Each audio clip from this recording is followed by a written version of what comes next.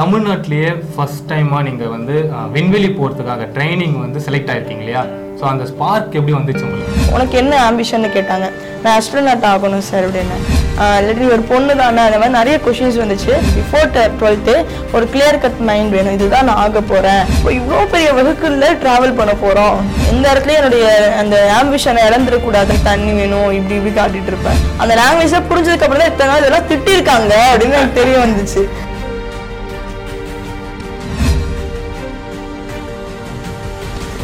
தூங்கும் போது காண்பதல்ல கனவு, உங்களை தூங்க விடாமல் செய்வதே கனவு. அத்தகைய கனவு காணுங்கள் இளைஞர்களே என doctor APJ Abdul Kalam sir சொன்னதை கேட்டு கொஞ்சம் நெஞ்ச கனவு இல்லைங்க, வானம் தாண்டும் அளவுக்கு கனவு கண்டு அந்த கனவை நனவாக்க போகும் ஒரு அக்னி சிறகிடம் தான் நம்ம பேச போறோம். வாங்க பேசலாம்.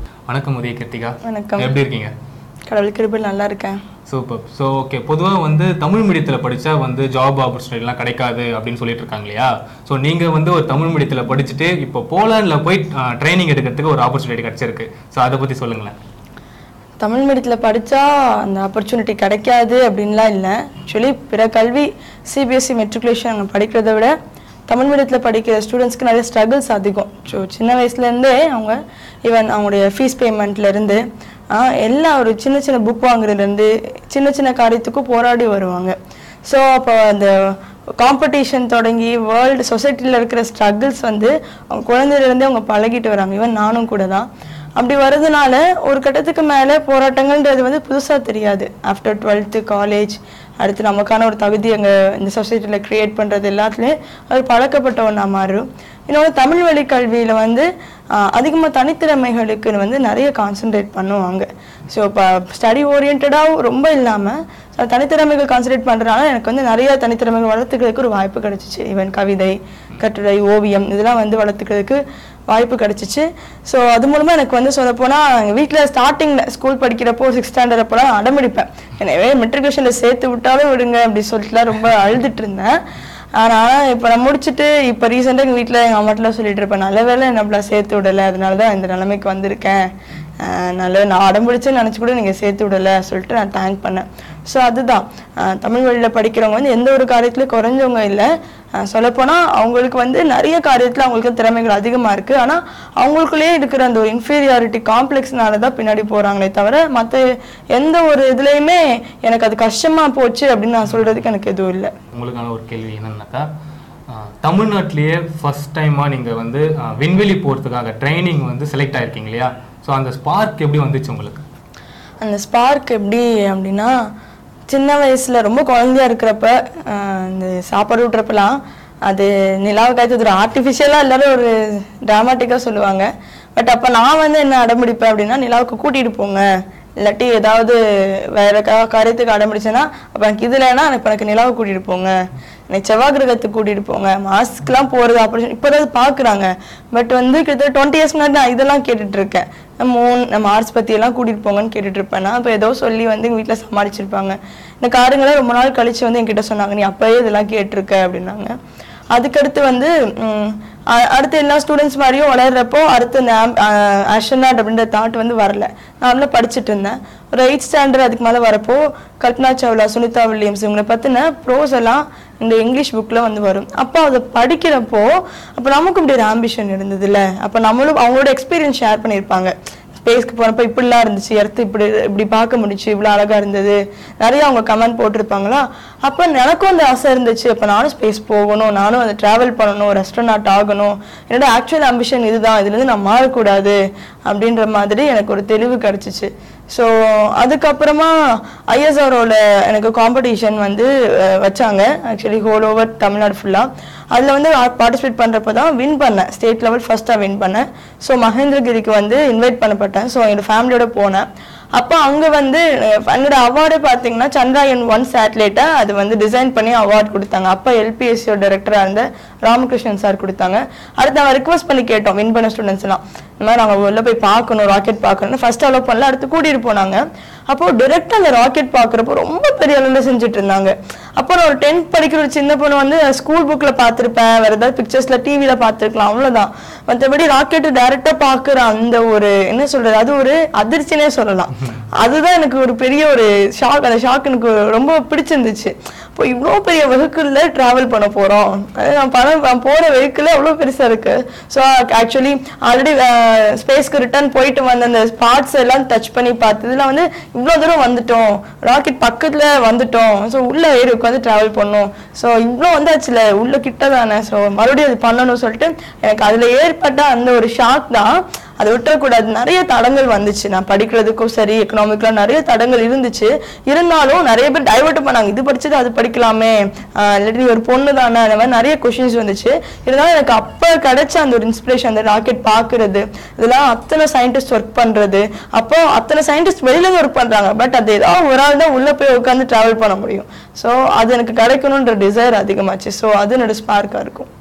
ஸோ நாங்கள்லாம் பார்த்தீங்கன்னாக்கா சின்ன வயசில் ராக்கெட்டை வந்து கையில் பிடிச்சி விடுவோதெல்லாம் நீங்கள் போயிட்டு கிட்டே தொட்டு பார்த்துருக்கீங்கன்னு சொல்லியிருக்கீங்க இல்லையா? ஸோ அது தொடும் போது உங்களுக்கு எப்படி ஃபீல் ஆச்சு? நம்ம கிட்ட வந்துட்டோம் அப்படின்ற மாரி ஆல்மோஸ்ட் நீங்கள் உங்கள் வெற்றியை நோக்கி போயிட்டு இருக்கீங்க, கிட்ட போயிட்டீங்க, அதை தொட போகிறேன் அப்படின்னு சொல்லும் போது எப்படி ஃபீல் ஆச்சு உங்களுக்கு? ஆக்சுவலி இந்த அவங்க ரெடி பண்ணி மேனுஃபேக்சரிங் பண்ணிட்டு இந்த ராக்கெட் தொட முடியல. ஆக்சுவலி மற்ற பார்ட்ஸ் அதெல்லாம் வச்சு நான் அதெல்லாம் தொட்டுட்டு இருந்தேன். பட் அதை நான் நேரடியாக பார்த்து எனக்கு நிறைய கொஸ்டின்ஸ் கேட்டேன். அவங்களும் ஹெசிடேட் பண்ணாமல் ஆன்சர்ஸ் பண்ணாங்க. அப்போ எனக்கு அது ஒரு சொல்ற பிரம்மாண்டமா இருந்துச்சு, வித்தியாசமா பார்க்க. நம்ம எதுக்காக இவ்வளோ எந்த கனவுக்காக சின்ன வயசுல வளர்ந்துட்டு இருக்கோமோ, ஒருவேளை அந்த ராக்கெட் அந்த டயத்துல பார்க்கலன்னா என் கனவு கொஞ்சம் மாறி இருந்தாலும் மாறிக்கல. சரி, எல்லாரும் டிஸ்கரேஜ் பண்றப்போ தமிழ் மீடியத்துல படிச்சிருக்கப்பா, எப்படி ஒரு அஸ்ட்ரோனாட் இவ்வளோ பெரிய ஆக முடியும், வீட்டு சுச்சுவேஷன் இப்படின்னு அதாவது நெகட்டிவ் டிஸ்கரேஜ் பண்றப்போ ஒருவேளை நான் கொஞ்சம் மனம் அடிவாகி கூட போயிருந்திருக்கலாம். பட் வந்து எனக்கு கிடைச்ச அந்த இன்ஸ்பிரேஷன், அந்த ராக்கெட்டை பார்த்தப்போ கிடைச்ச அந்த ஒரு தாக்கம் தான் அவ்வளோ பெரிய இது. அந்த எக்ஸ்பீரியன்ஸ், அந்த ஹாப்பியான எக்ஸ்பீரியன்ஸ் எனக்கு வந்து ஃபுல்ஃபில் ஆகணுன்றதுல வந்து ரொம்ப டிட்டர்மினாக இருந்தேன். ஸோ அது நல்ல ஒரு ஹாப்பி எக்ஸ்பீரியன்ஸ். இன்னும் ஒரு சர்ப்ரைஸாக இருந்துச்சு. நான் ஆக்சுவலி நான் 0 எக்ஸ்பெக்டேஷனோட உள்ளே போனேன். பட் என்னோட எக்ஸ்பெக்டேஷனை தாண்டி என்னோட அந்த லெவல் ஃபுல்ஃபில் ஆச்சு அந்த மூமெண்ட். ஓகே கிருத்திகா, அழகாக சொன்னீங்க. ஸோ இப்போ பார்த்தீங்கன்னா +2 படிக்கிறாங்க இல்லையா? ஸோ அவங்க வந்து படித்து முடிச்சுட்டு இன்ஜினியரிங், மெடிக்கல் அது மாதிரி தான் போயிட்டு இருக்காங்க இல்லையா? நீங்கள் வந்து விண்வெளி ஆராய்ச்சி ஸ்பேஸ்க்குலாம் படிச்சுட்டு இருக்கீங்க. ஸோ அவங்களுக்கும் வந்து எப்படிலாம் படிக்கணும், என்ன மாதிரியெல்லாம் ட்ரை பண்ணலாம் அப்படின்ட்டு ஒரு டிப்ஸ் சொல்கிறீங்களா? அவங்களுக்கு என்ன மாதிரி சொல்லணும்னா, எனக்கு வந்து கிடைக்காத நிறைய ஆப்பர்ச்சுனிட்டிஸ் இப்போ பசங்க எல்லாருக்கும் கிடைக்குதுன்னு தான் சொல்லணும். ஏன்னா தமிழ் வழி கல்வியில் படிக்கிறப்போ இது தமிழ் வழி கல்வியில் நான் படித்ததுனாலன்னு நான் ஒரு டிஃபெக்டாக சொல்லலை.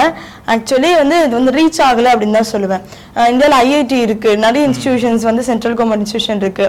அதை பற்றின எந்த நாலேஜுமே இல்லாமல் இருந்தேன். நான் உங்கள்கிட்ட சொன்ன மாதிரி 10th அந்த அவார்டு வாங்கின மாதிரி 12th நான் ஸ்டேட் லெவல் அட்டன் பண்ணேன், சீனியர் லெவல். அதுலேயுமே ஸ்டேட் லெவல் ஃபர்ஸ்ட் ப்ரைஸ் வந்தேன். அகைன் பேரண்ட்ஸோட ஐஎஸ்ஆர் போனேன். அப்போ அங்கேருந்து சயின்டிஸ்ட்லாம் ரொம்ப சர்ப்ரைஸ் ஆனாங்க.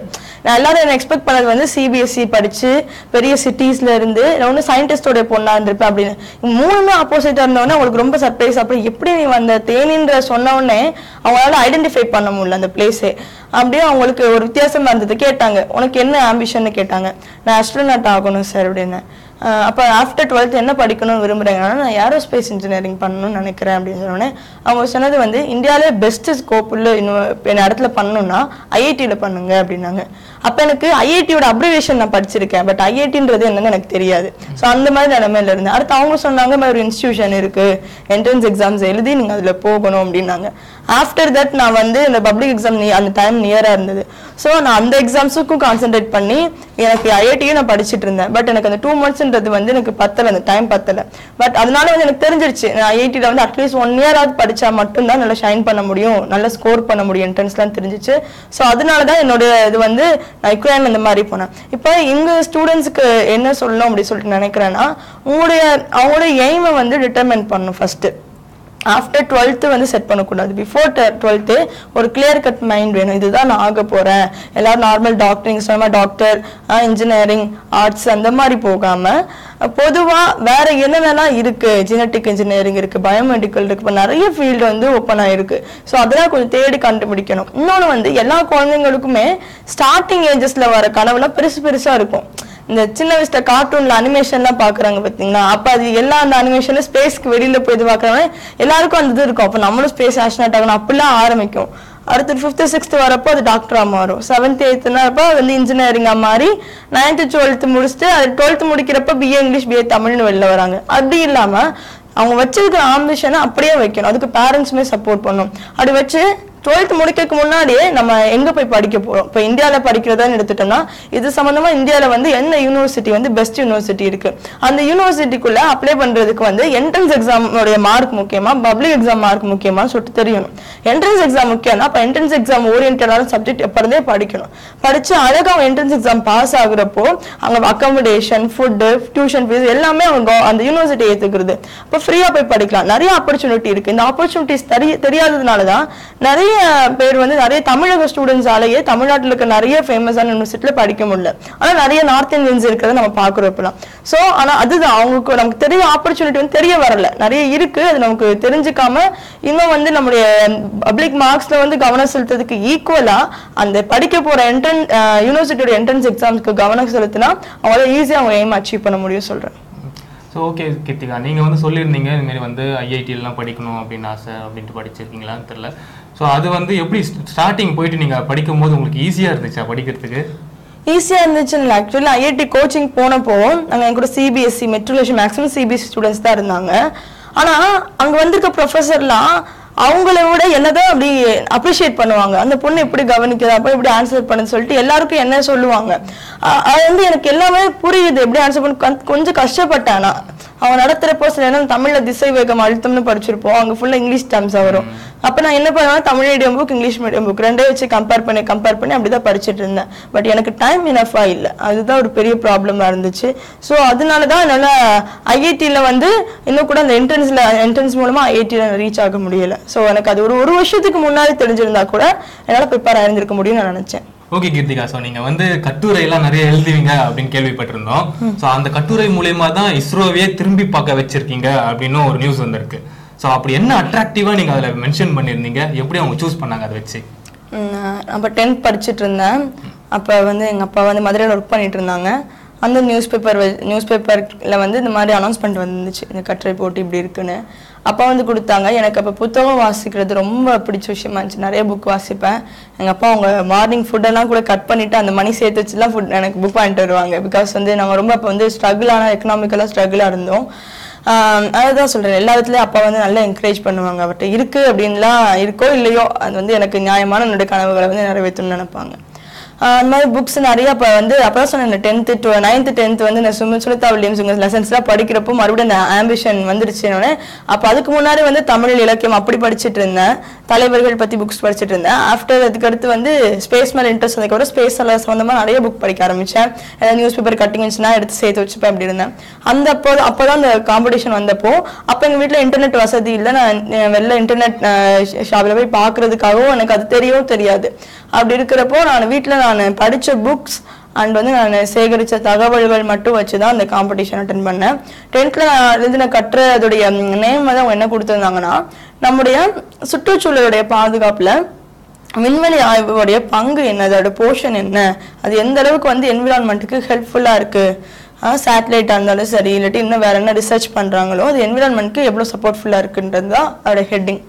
ஸோ அதுக்கு முன்னாடி என்னென்ன சேட்டலைட்லாம் சென்ட் பண்ணியிருக்காங்க, அதோட டியூரேஷன் பீரியட் எவ்வளோ வெலாசிட்டியில் சுற்றிட்டு இருந்தது, அது நான் ஒவ்வொரு சேட்டலைட்டுடைய யூனிக் இருக்குல்ல, இப்போ அதோடைய யூனிக் வந்து இந்த பிக்சர்ஸ் வந்து எடுத்தது இல்லாட்டி இந்த ரிசர்ச்சுக்கு வந்து அது வந்து உதவிச்சு. அந்த மாதிரி ஒவ்வொரு சேட்டலைட் என்ன வந்து ப்ரொவைட் பண்ணியிருக்கு அப்படின்றதும் அது மாதிரி சில டிஸ்அட்வான்டேஜும் நடந்திருக்கு. ஸோ அது வந்து என்னென்ன அப்படின்னு சொல்லிட்டோன்னா மென்ஷன் பண்ணி not only ISRO full and full ஹோலா எப்படி இப்போ நாசாவாக இருக்கலாம், யூரோப்பியன் யூனியனாக இருக்கலாம், ரஷ்யாவாக இருக்கலாம், எல்லா சைட்லேருந்து அனுப்பப்பட்ட சேட்டலைட் தொடங்கி எந்த அளவுக்கு அக்ரிகல்ச்சர் என்விரான்மெண்ட்டுக்கு நார்மலாக இன்னொன்று நம்மளுடைய மனித வாழ்வுக்கு சொசைட்டிக்கு தொடங்கி எவ்வளோ டிஸ்அட்வான்டேஜ் இருந்திருக்கு அப்படின்றதையும் மென்ஷன் பண்ணியிருக்கேன். மோர் வந்து அட்வான்டேஜஸ் தான் இருக்குது. ஸோ அதையும் மென்ஷன் பண்ணியிருந்தேன். ஸோ இன்னொன்று வந்து எல்லாமே டைப் பண்ணாமல் ஃபுல் அண்ட் ஃபுல் நான் ஹேண்ட் ரைட்டிங்லேயே நான் எழுதி ஸோ அதுக்கான சில பிக்சர்ஸ் தான் நினைப்பாங்க. நிறைய புக்ஸ் படிக்கிறப்போ சில பழைய புத்தகம் சில சயின்டிஸ்ட் வந்து பழைய புத்தகங்களை வந்து நல்ல அரிய புகைப்படங்கள்லாம் இருக்கும், அதெல்லாம் கட் பண்ணி அவங்களுக்கு அதெல்லாம் அது ஒட்டி இப்போ நம்ம எழுதின ஆர்டிக்கலுக்கு வந்து அதை வந்து நமக்கு ஒரு இது ட்ரூ தான் அப்படின்ற காட்டுற மாதிரி அந்த பிக்சர்ஸ் எல்லாம் கொடுக்குறப்போ கரெக்டாக மேட்ச் ஆச்சு. இன்னும் நிறைய டேபிள் காலம்ஸ் இதே மாதிரி அந்த ஒரு சேட்டலைட் பற்றின எல்லா டீட்டெயில்ஸ் என்னென்ன பார்ட்ஸ் அதோடைய ஸ்பெசிஃபிக் என்ன பார்ட்டு அந்த பார்ட் வந்து என்ன மாதிரி பிக்சர்ஸ் எடுக்கிறதுலையோ இல்லாட்டி வேற என்ன மாதிரி ரேடியேஷன் அனுப்பி அதோட டேட்டாஸ் கேதர் பண்ணுறதுலையோ என்ன மாதிரி அதோடைய போர்ஷன் இருந்திருக்கு அப்படின்றத வந்து சொல்லியிருந்தேன். ஸோ அதனால எல்லாத்துக்கும் மேலே அதில் ஒரு காடுடைய கிரேஸ் இருந்துச்சு. ஸோ அதனால அந்த காம்படிஷன் நான் வின் பண்ணேன். ஸோ இவ்வளோ விஷயங்கள் அடக்கி அமுச்சு வச்சிருக்கீங்க. ஸோ அதில் அட்ராக்ட் ஆயிட்டாங்க இல்லையா? ஆமாம். அது 10th இது எப்படின்னா 12th வந்து ஹோல் ஓவரா எப்படி டாபிக் கொடுத்துட்டாங்கன்னா வழிநடத்தும் விண்வெளி ஹோல் ஓவரா. அதில் என்விரான்மெண்ட் மிஷனாக இருந்தாங்க. இது சீனியர்ல வந்து நார்மலாக அந்த ஸ்பேஸ் சம்மந்தமான எல்லா ரிசர்ச்சுமே even agriculture to ID profession வரைக்கும் எல்லா இதுலேயுமே என்னென்ன மாதிரி எஃபெக்டில் கொடுக்குது அப்படின்னு சொல்லிட்டு.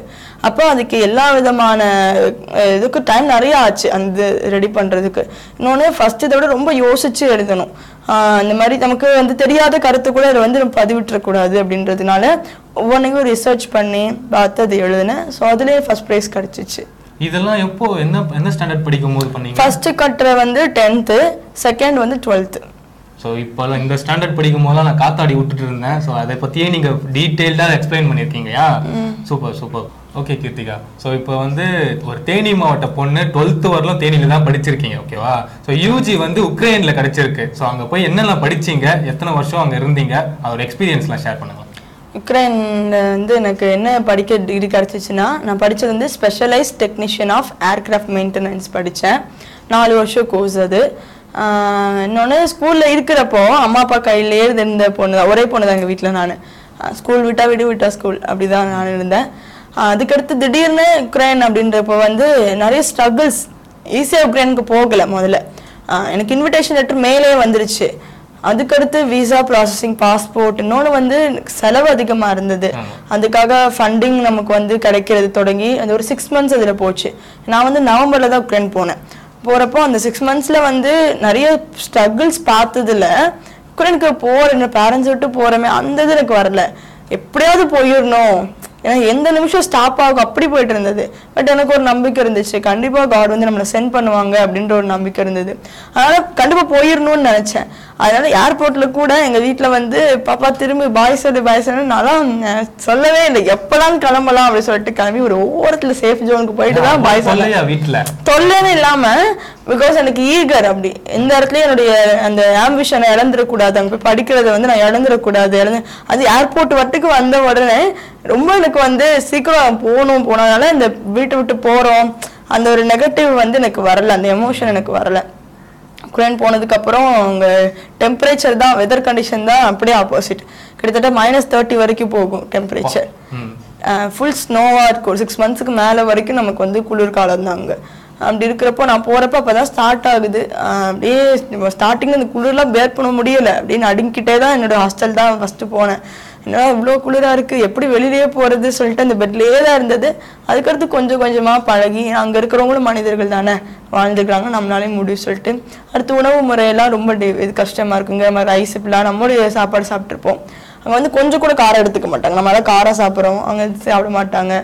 அதுக்கடுத்து எல்லாமே நம்ம இங்கே ஸ்நாக்ஸாக சாப்பிட்றது தான் அங்கெல்லாம் ஃபுட்டாகவே சாப்பிடுவாங்கன்றப்போ வந்து எல்லாமே கஷ்டமாக இருந்துச்சு. ஃபஸ்ட் இயர் ரொம்ப எனக்கு ஸ்ட்ரகிளாக இருந்துச்சு. புது இடம், புது பீப்புள்ஸ் அப்படின்றக்கப்போ படிக்கிறது நடத்ததெல்லாம் புரியும். அந்த தமிழ்லேருந்து இங்கிலீஷ் டேர்ம்ஸ் எல்லாம் கற்றுக்கிறதுன்னு சொல்லிட்டு ஃபஸ்ட் இயர் எல்லாமே ஸ்ட்ரகிளில் தான் இருந்துச்சு. அடுத்து போக போக வந்து எனக்கு பழக ஆரம்பிச்சிருச்சு. அடுத்து எனக்கு அந்த நாடு ரொம்ப பிடிக்க ஆரம்பிச்சிச்சு. அதில் எல்லா அவங்க பேசுறது கொஞ்சம் கொஞ்சமாக ஃபஸ்ட். ஏன்னா உக்ரைனில் வந்து மனிதர் அங்கே இருக்கிறவங்கலாம் இங்கிலீஷ் பேச மாட்டாங்க, ரஷ்யன் மட்டும்தான் அவங்களுக்கு தெரியும். யூனிவர்சிட்டியில் இருக்கிற ப்ரொஃபஸர்ஸ்க்கு மட்டும்தான் இங்கிலீஷ் தெரியும், மற்ற யாருக்கும் வந்து இங்கிலீஷ் தெரியாது. ஸ்டார்டிங்கில் ஃபுல்லாக சைன் லாங்குவேஜ் மாதிரி தான் அப்படியே சொல்லி தண்ணி வேணும் இப்படி காட்டிகிட்டு இருப்பேன். அடுத்துட்டு கூகுள் டிரான்ஸ்லேஷன் யூஸ் பண்ணி ஒன்றுனா கற்றுட்டு கொஞ்சம் கொஞ்சமாக கற்றுக்கிட்டு அடுத்து தனியாக ட்ராவல் பண்ணணும். நமக்கு ஒரு இடத்துல இன்னொரு இடம் எங்கே போகிறதுன்னு தெரியாது, இல்லை மேப் பார்த்து போகிறது. இப்படியே தான் நிறைய எக்ஸ்பீரியன்ஸு. வீட்டில் வந்து ஃபுல் சரௌண்டிங்லேயே வாழ்ந்ததுக்கு அப்படியே நெகட்டிவான சுச்சுவேஷன். ஆக்சுவலி லைஃப்பை கற்றுக்கலாம்னா இந்த மாதிரி ஒரு தனி கண்ட்ரியில் போய் வாழணும். லாங்குவேஜும் தெரியாத கண்ட்ரி போய் வாழ்கிறப்போ நமக்கு ஒரு செல்ஃப் கான்ஃபிடென்ஸ் கிடைக்கும், நிறைய லைஃப் என்னன்னு கற்றுக்கலாம். அதுக்கடுத்து வந்து வீட்டை ஒரு தனி வீடு எடுத்து ஸ்டே பண்ணுறது தொடங்கி வீட்டுக்கு ரெண்ட் கொடுக்கறது, அடுத்து நம்மளோட ட்ரைனிங் போகிறது. ஒரு நாள் 5 places போகிற மாதிரி எனக்கு இருக்கும், என்னோடய ஸ்கெடியூல் அப்படி இருக்கும். அப்போ அங்கே ஒவ்வொரு இடத்துக்கு போகிறது, மணி மேனேஜ்மெண்ட் கற்றுக்கலாம், டைம் மேனேஜ்மெண்ட் கற்றுக்கலாம். அடுத்து வந்து ஃபுட்டு ஓன் ப்ரிப்பரேஷன், நம்ம தான் ஃபுட் இது பண்ணி சாப்பிட்ணும், வீட்டு க்ளீனாக வச்சுக்கிறது தொடங்கி ஒரு தனியாக ஒரு ஹியூமன் வந்து எப்படிலாம் இருக்கணுமோ அதை ஃபுல்லாக நம்ம கற்றுக்கலாம். ஸோ உக்ரைன் வந்து எனக்கு நிறைய பாடங்கள் கற்றுக் கொடுத்துச்சு. ஃபுட்டுலாம் நீங்களே சமைச்சு சாப்பிட்றேன்னு சொன்னீங்களே, ஸோ என்ன மாதிரியான ஃபுட்டு ஐட்டம்லாம் அங்கே கிடைக்கும்? ரைஸ் கிடைக்கும், பேக்கெட்ஸ் கிடைக்கும், தால் எல்லாமே கிடைக்கும். வெஜிடபிள் வந்து நம்ம ஊர் நாட்டு காய்கறிகள் சொல்லுவாங்களே, வெண்டைக்காய், அவரைக்காய் அந்த மாதிரிலாம் கிடைக்காது. சும்மா காமனான vegetables, potato, tomato, beetroot, cauliflower அப்படி கிடைக்கும். கிடைக்கிறத வச்சு நமக்கு என்ன சமைக்க முடியுமோ அதை சமைச்சு சாப்பிட்டுக்க வேண்டியதுதான். ஓகே, ஸோ 2 கேள்வி என்னன்னாக்கா, அங்கே போயிருக்கீங்களா, ஸ்டார்டிங்கில் இது வந்து ரொம்பவே சிரிப்பா இருந்துச்சு அப்படின்னு ஒரு சம்பவம். இந்த இன்னொரு சம்பவம் பார்த்தீங்கன்னா ரொம்பவே வருத்தப்பட்டேன், ரொம்ப ஸ்ட்ரகிள் ஆனேன் அப்படின்னா என்னென்ன சம்பவம் சொல்லுவீங்க? ரொம்ப சிரிக்கிற லாங்குவேஜ் ப்ராப்ளம் வேற. அதுதான் லாங்குவேஜ் சொல்ல போய் அவங்க அதெல்லாம் நடந்திருக்கு. ஏன்னா பஸ்ல எல்லாம் போகிறப்போ ஏதாவது அங்க ரஷ்யன்ஸ் வந்து ஏதாவது சொல்லுவாங்க. நம்ம வந்து நார்மலாவே நம்ம வாய்ஸா நமக்கு கொஞ்சம் லவுடான வாய்ஸ் தான் இந்தியன்ஸ்க்கு. அவங்க ரொம்ப குவைட்டா இருப்பாங்க. பஸ்ல வந்து நம்ம வீட்டுல போன் பேசுறப்ப நார்மலா பேசினா எல்லாரும் அமைதியா இருக்கப்ப நம்மளுடைய வாய்ஸ் மட்டும் ரைஸ் ஆகும். பட் அவங்களுக்கு அதுவும் பிடிக்காது, ரொம்ப அமைதியா இருக்கணும்னு எதிர்பார்ப்பாங்களா, அந்த மாதிரி இருக்கும். சில இடத்துல பேசுறப்போ ஏதாவது அவங்க ரஷ்யன்ல சில இடத்துல திட்டுவாங்க, ஏதாவது தப்பு பண்ணிட்டோம் அப்படின்னா, இல்லாட்டி அவங்க பஸ்ல வந்து இப்படி ஏறக்கூடாது, இப்படி உட்காரக்கூடாது ஏதாவது சொன்னாங்க நமக்கு தெரியாம இருக்கும். அப்ப வந்து எனக்கு திட்டுறாங்கன்னு புரியாம கூட நான் சிரிச்சிருக்கேன். சிரிக்க சிரிக்க ரொம்ப திட்டுவாங்க. பட் அந்த லாங்குவேஜ் புரிஞ்சதுக்கு அப்புறம் தான் இத்தனை நாள் இதெல்லாம் திட்டிருக்காங்க அப்படின்னு எனக்கு தெரிய வந்துச்சு. அது வரைக்கும் சரி ஏதோ சொல்றாங்க அப்படின்னு சொல்லிட்டு இருப்பேன். அடுத்து ரொம்ப வருத்தப்பட்டது அப்படின்னு நினைச்சேன்னா என்ன காரியங்கள்னா, இந்தியாவை கம்பேர் பண்ண சில காரியங்கள்லாம் வருத்தப்படும். சில காரியங்கள் வந்து எனக்கு ஃபுட்டு, காய்கறி இந்த மாதிரி இருக்கப்போ இந்தியாவில் எவ்வளோ இதாக இருக்குது அப்படின்னு சொல்லிட்டு நினைப்பேன். இந்தியாவிலேயே நமக்கு வந்து கிடைக்கிற நிறைய விஷயங்களை வந்து பெருசாக நம்ம எடுத்துக்கிறது இல்லை. அது குறித்து வருத்தப்பட்டிருக்கேன். ஏன்னா நம்ம யூஸ் பண்ணுற வெந்தயம் அந்த இது தொடங்கி மாங்காய் ஒரு சூப்பர் மார்க்கெட்டில் பார்க்குறேன், ஒரே ஒரு மாங்காய் இந்தியா ரூபிக்கு 300 ரூபா போட்டு வச்சிருக்கிறாங்க. அதுக்கடுத்து சில நல்ல மருத்துவ குணம் இருந்த காணப்பயிறு, திணை வகை, சம்பா அந்த மாதிரி பழைய அந்த இதெல்லாம் அந்த அரிசி வகைகள்லாம் அவ்வளோ ரேட் போட்டு வச்சிருக்கிறாங்க. அதை மக்கள் வாங்கிட்டு அங்கே வாங்கி இது பண்றாங்க. அதெல்லாம் பார்க்குறப்பதான் நம்ம நாட்டில் இருக்கிற அருமை நமக்கு தெரியல, பட் அவங்களுக்கு ரொம்ப தெரிஞ்சிருக்கு அப்படின்னு நினைச்சேன். இன்னொரு பெரிய காரியம் வருத்தப்பட்டது வந்து, அவங்க எவ்வளோ வருஷம் அது ரஷ்யாவோட ஆன்ஷியன்ட் இதாக இருந்தும் அவங்க வந்து அவங்களுடைய மொழிக்கு வந்து முதன்மைத்துவம் கொடுக்குறாங்க அப்படின்னு சொல்லிட்டு எனக்கு தெரிய வந்துச்சு. நாங்கள் போகிற ஸ்டூடெண்ட்ஸ் எங்களுக்கு ரஷ்யன் கிளாஸ் நடக்கும். ஸோ ரஷ்யன் கிளாஸில் கண்டிப்பாக நான் அந்த ரஷ்யன் மொழி கற்றுக்கிட்டேன்னு சொல்லிட்டு பாஸ் ஆனால் தான் எனக்கு வந்து சர்டிஃபிகேட்டை கொடுப்பாங்க. ஆனால் இந்தியாவில் வந்து நம்ம வந்து இங்கே நீ தமிழில் பேசினா ஃபைன் போடுவேன் அந்த மாதிரி சொல்கிறதுக்கு அவங்க வந்து நாட்டு மொழியை ஏற்றுக்கவும் இல்லை. எல்லா ஸ்டோர்லையுமே ஃபர்ஸ்ட் இங்கிலீஷை விட அவங்களுக்கு ரஷ்யன் தான் மென்ஷன் பண்ணுவாங்க. பேசுறது ரஷ்யன் தான் அதிகமாக அது விருப்பப்படுவாங்க. இங்கிலீஷ் வந்து ஒரு அடிஷ்னலாக தான் அவங்க கற்றுப்பாங்க. விருப்பப்படுறவங்க மட்டும்தான் அது கற்றுக்கவும் செய்வாங்க. அப்படி இருக்கிறப்ப அவங்க மொழிக்கு கொடுக்குற முக்கியத்துவம் பிடிச்சிச்சு. தனக்குள்ளே நாட்டுக்கு வரவங்களும் தான் மொழி கற்றுட்டு போகணும்னு தான் அது நினைக்கிறாங்க. அப்படியே ஃபோர்ஸ் பண்ணி கற்றுக்க வைக்கிறாங்க. ஆனால் நம்ம வந்து நம்மளுடைய தாய்மொழியோட இது அருமை புரியாமல் அதை இழந்துட்டு போகிறோமோ, நம்ம வந்து அதுக்கு ஒரு என்ன முக்கியத்துவம் கொடுக்காம இருக்கிறோமோ அப்படின்றது அது வருத்தமாக இருந்தது. உங்களுக்கு ரஷ்யன் இப்போ பேச தெரியுமா? கம்யூனிகேட் பண்ண தெரியும். எனக்கு எதனா ஒரு வார்த்தை, சின்னதா ஒரு வார்த்தை சொல்ல முடியுமா? ராஸ்தவிச் அந்த ஊர்ல ஒரு நல்ல பழக்கம் இருக்கு. முன்ன பின்ன தெரியாதவங்களால சரி, நம்ம வந்து யாராவது தெரிஞ்சா மட்டும் தெரிஞ்சவங்க போனோம்னா அப்படி தலையாட்டுவோம். வணக்கம்ன்றது கூட வாய் திறந்து இப்பெல்லாம் யாரும் சொல்லல, ஹாய் ஹலோன்னு சொல்லிட்டு தான் சொல்றோம். வணக்கம் அப்படின்னு சொல்லிட்டு சொல்ல வராது யாருக்கும். ஆனா அந்த ஊர்ல முன்ன பிள்ளை தெரியாதவங்களாலும் சரி, இப்ப நான் வந்து இன்னொரு கண்ட்ரி தான், ஆனா என்ன பார்த்தாலும் பெரியவங்களா இருந்தாலும் சரி சின்னவங்களா இருந்தாலும் சரி இப்படி டக்குன்னு பார்த்துட்டோம்னா திராஸ்திவிச்சிய சொல்லுவாங்க. திராஸ்திவிச்சிய வணக்கம்னு அர்த்தம். திராஸ்திவிச்சிய. அப்ப எனக்கு அதெல்லாம் பிடிச்சிருக்கு. அந்த அந்த அவங்களுடைய சில கேரக்டர்ஸ் குணங்கள்லாம் பிடிச்சிருக்கும். அது மாதிரி எவ்வளவு வயசானவங்க வந்தாலும் டக்குன்னு என்சைட் கொடுக்கணும் அப்படின்ற இந்த சில காரியங்கள் அந்த இது இருக்கும். வயசானவங்க நின்னாங்கன்னா நம்ம சீட் கூட உட்காந்துட்டு இருந்தோம்னா பக்கத்துக்குமே திட்ட ஆரம்பிச்சிடுவாங்க, என்ன அப்படின்னு சொல்லிட்டு இது பண்ணுவாங்க. மாதிரி என்னோட அந்த பஸ்ல நிறைய பஸ்ல கண்டக்டர் இருக்க மாட்டாங்க, கரெக்டா உள்ள ஏறி டிக்கெட் எடுத்துட்டு உள்ள போவாங்க. எப்படி அங்க டிக்கெட்லாம் உண்டியல் வச்சிருப்பாங்களா? இல்ல, உள்ள மெயின் டோர் வந்து டிரைவர் பக்கத்துல ஒரு டோர் இருக்கு, அவரை தான் ஓபன் பண்ணுவாரு. உள்ள ஏறி டிரைவர்கிட்டயே டிக்கெட் எடுத்துட்டு அப்படியே உள்ள வருவாங்க. அந்த மாதிரி சில காரியங்கள் நல்லா இம்ப்ரெசிவ் பண்ணிச்சு. சில காரியங்கள் வந்து இந்தியாவோட அருமை புரிய வச்சுச்சு. சில காரியங்கள் இந்தியாவிலே இது இருக்கலாமே அப்படின்றத வந்து யோசிக்க வச்சு. ஆஸ்திரேலியா இருந்து வராங்க, லண்டன்ல இருந்து வராங்க, போலாண்ட்ல இருந்து வராங்க. இந்தியாவில என் நேம் வந்து மென்ஷன் ஆயிருந்தது. நாசாலையுமே பாத்தீங்கன்னா நிறைய வந்து இந்தியர்கள் ஒர்க் பண்றாங்க. ஃபர்ஸ்ட் வந்து கண்டிப்பா தமிழ்ல பேசியிருப்பேன். 3ல வந்து யார் ஃபர்ஸ்ட் கால் வச்சாங்க அப்படின்னு தெரியுமா? Neil Armstrong. செகண்ட் யார் வச்சாங்க தெரியுமா? Brilliant answer. எதுக்கு இந்த இன்டர்வியூ? சும்மா உங்களை சும்மா பேசலாமே அப்படின்ட்டு. உங்க பேர் என்ன?